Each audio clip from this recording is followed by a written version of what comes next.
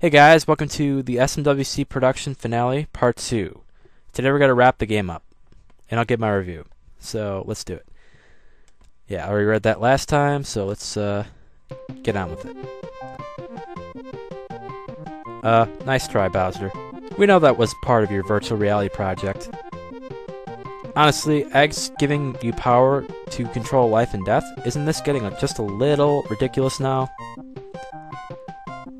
Darn it! Darn it! Darn it! Darn it! Darn it! Ugh. Yes, I admit it.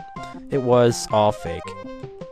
I kidnapped Toesworth so I can create a virtual reality model of him, and then had him join you so I can pretend he died. Looks like we thwarted your little plan before it can get too serious, huh? Anyway. Do you still have the eggs we worked so hard to find? Or were they fake too? Like plastic? No, they're real. I just used them as part of the plan. They're right here. Score! Wow, looks like we're going to use the eggs for Peach's cake after all. Take them. I don't care. Well, we know what to do, Mario. Let's go! Alright. Save the game, and now we're gonna walk all the way back to the Mushroom Castle. Yeah, the first time I beat this game, I was confused. I didn't know where to go. It's like, what the heck? Is it the end? But yeah, you actually gotta go back all the way to the beginning of the game. It's pretty nice to walk down memory lane. All the levels that I beat, all the names of the levels reminded me of the names of the videos, past videos, and it's been quite a ride so far. I mean, this game was a big ride for me. Really enjoyed it. Had a lot of fun with it, but yeah, it's pretty much over now. It's another big Mario hack that I've beaten. Another one for my wall of fame, if you want to call it that. All right. Yeah, this was a pretty good game. And I hear the sequel is coming out pretty soon or something. They're working on it or something. So I'll keep my eyes peeled for that. This is a long game here. It's taking forever to get back.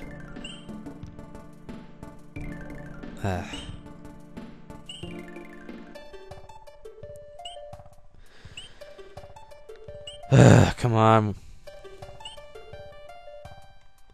It's taking forever. Alright, here we are. I think we're on the first world now. Yep, here we go. Now this is where I got really confused when I first played the game. I got back to the Mushroom Castle, but I'm like, where do I go? You know, how do I get back? How do I get in the castle? But I didn't realize you can actually just press up and there's Peach's castle there.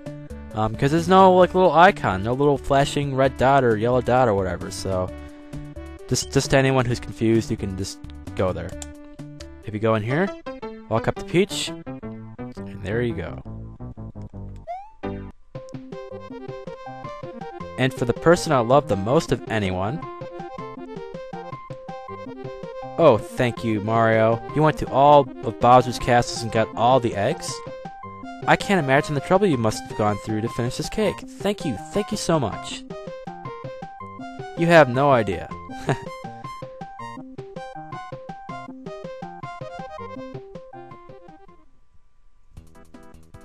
Alright, that's it.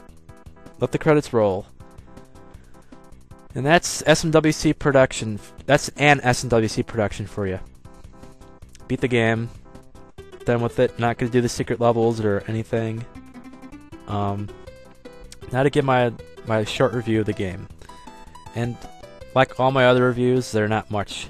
Not very. I don't think of them. I don't plan them in advance or anything. I just do it, you know, right off the top of my head. I'll try doing a better review than I did with Doom 64, because I actually really like this game. So here goes. I'm going to split up into 3 categories. The first category being level design. The second category being difficulty. And the third category being replayability. Okay. For the level design, gonna give that an 8 out of 10. I say 8 out of 10 because, you know, a lot of the levels were a bit repetitive. You know, just go from the left, go from point A to point B. You know, it wasn't very much, not a lot of puzzles involved. I mean, most of the puzzles in the game were just P-switch and springboard puzzles, and that also got repetitive and stuff. But I like it, so give it an 8 out of 10 for that. The next category, difficulty, give that a 9 out of 10. I mean, it was a pretty hard game, but it wasn't Kaizo hard, but it wasn't easy either. So, I mean, it took me to use save states to win most of the levels. I mean, I could probably beat this game without save states, but nah, it'd be pretty annoying and pretty hard. But I probably could do it. And I like how they added a save point after every level of the game. You know, just so you don't get screwed over with the game over. And also, I really like how they added that little mini game where you shoot out of the cannon and you get like 1-up points for making it far. That was very good. And actually, I'm gonna add another category. I'm gonna add creativity, because this game I'll give that a 10 out of 10 for creativity. This game is very creative. A lot of work was put into it. I mean, look at this title. Look at this credits screen right here.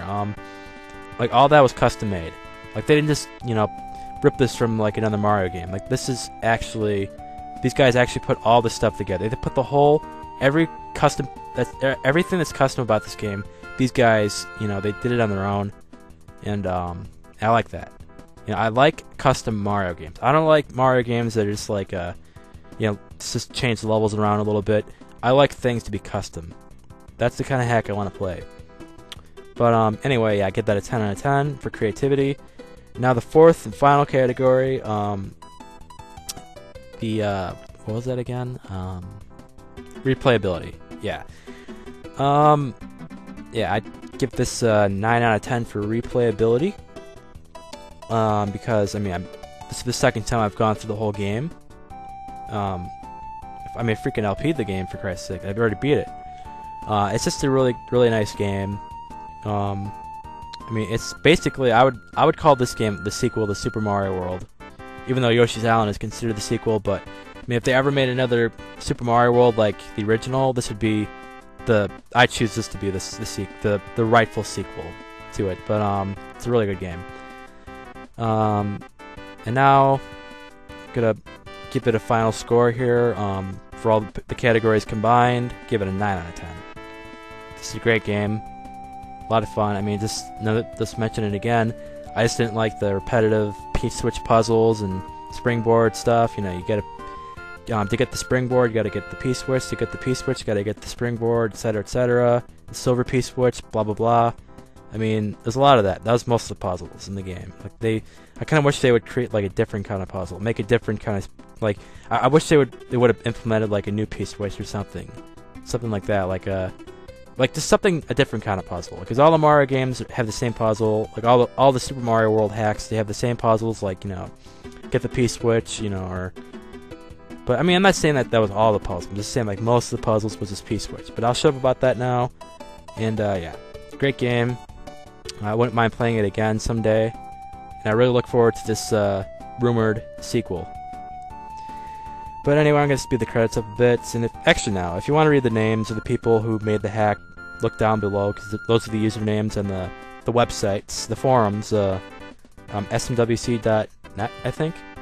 I haven't gone on that website in a while. But yeah, all these people, they're the people that worked on the game. I mean, I heard they took submissions for levels, so a lot of people that do their own Mario hacks, they submit levels to this hack here, and that's why it was so good, you know, because they got everyone from the community to, you know, chip in. But anyway, that's the end. Got the cake, and it's all good. Everyone's happy. The end. But I hope you enjoyed this Mario hack, this let's play of an SMWC production. When we come back, I'll have my brand new main LP, and I'm not going to reveal it yet, but stay tuned. And I don't know if I'm going to do another Mario hack along with my main LP, but I'll let you know my new updates coming out tomorrow. With all that said, thank you very much for watching, and I'll see you next time!